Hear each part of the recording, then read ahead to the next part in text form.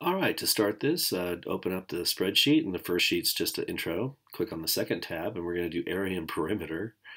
For the perimeter, you simply add up all the sides, and some of the sides aren't labeled, so you kind of have to do some math based on what they do tell you, and what's left out. So like this one here, it's 10 meters tall, and you can see the section to the right, there's a 4-meter section. That would mean the other section is 6 meters. So if you add up all those numbers, you'll see that that would be the perimeter. So what you're going to see me do here is just type this out. You don't have to do this part, of course.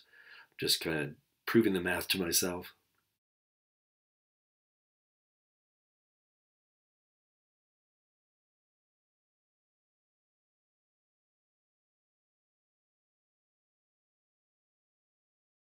Well, if you add up all 6 sides, it comes out to be 30. And so you stick that answer in J6.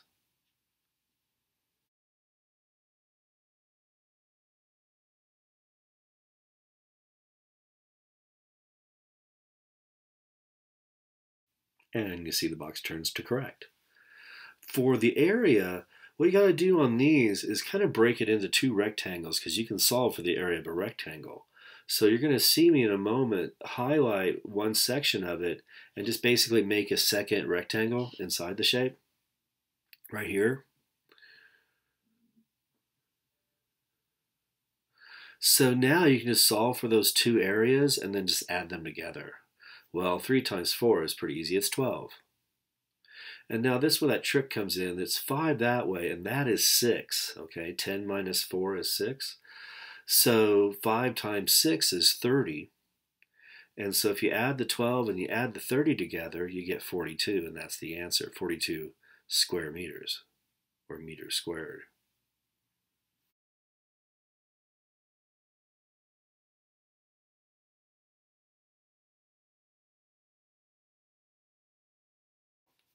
Okay. The next one is just telling me you're familiar with your coordinate system in math class. And so you need to come up with the correct coordinates for each one of these dots. And if you go to the left, it's negative. And if you go down, it's negative.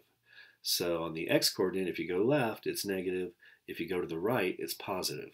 If you go up on the y-coordinate, it's positive. And if you go down on the y-coordinate, it's negative.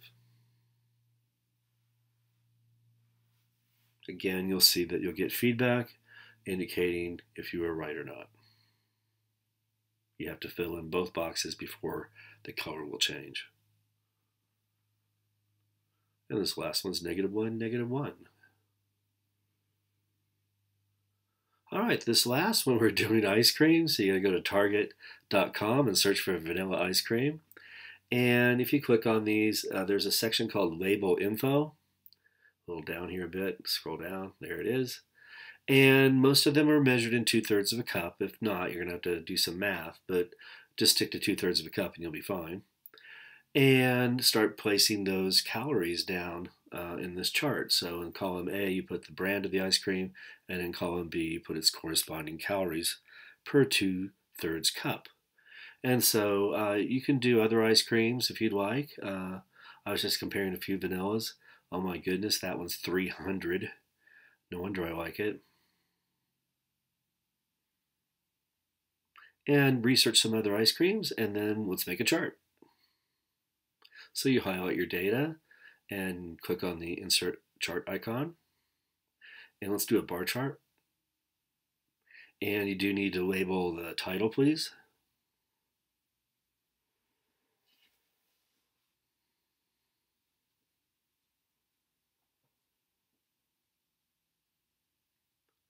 And right now it's in just a random order, even though it looks ascending. You can go to data sort range while the data is highlighted. Hit header row, say I want to sort by calories, the largest to smallest, and then you have it in order. You can do as many ice creams as you like. Looking forward to seeing your charts. Go ahead and when you're done, submit this through Google Classroom. You'll have to say add from Drive. Thanks.